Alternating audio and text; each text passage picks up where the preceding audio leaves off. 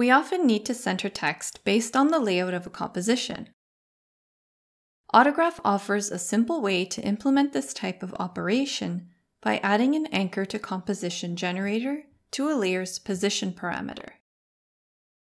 The purpose of this anchor to composition generator is to analyze the layer's bounding box and move it based on different options we set in the generator.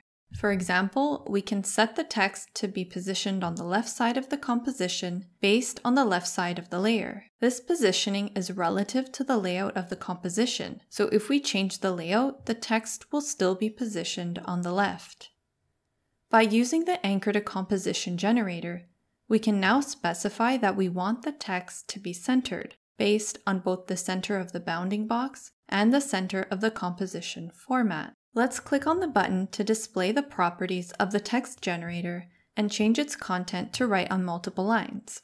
The text remains centered, but if we select our layer, we can see that the anchor point of the text hasn't been changed. If we change the scale parameter, we can see that we lose the centering, even though we've added the generator. The constraint of the anchor to composition generator, which centers the text, is first applied to the position, and then the scale variation is applied afterward.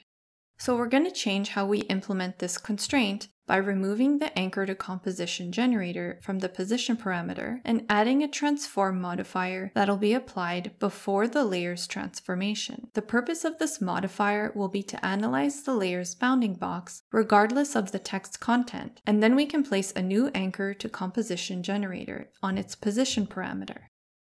Implementing this constraint through a transform modifier now allows us to perform scale variation on the layer while keeping the text centered. This type of constraint, which can be created without writing a single line of code, lets you create dynamic and adaptive projects based on the content. We can write any text on multiple lines and even add a modifier that directly affects the character string to convert all characters to uppercase.